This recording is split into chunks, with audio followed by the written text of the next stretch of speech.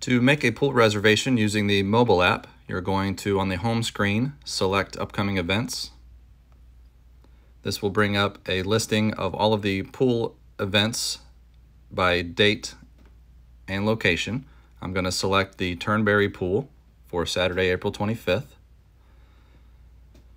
I'm going to then select the time using the scroll feature.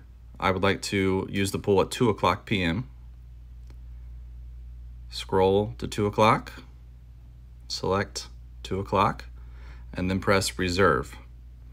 Here it will be a summary of your reservation details. I would like to add my spouse by using the quick select feature. Tap the picture and then add your spouse, and then just select create reservation at the bottom, and then you'll have a notification that your reservation was created successfully.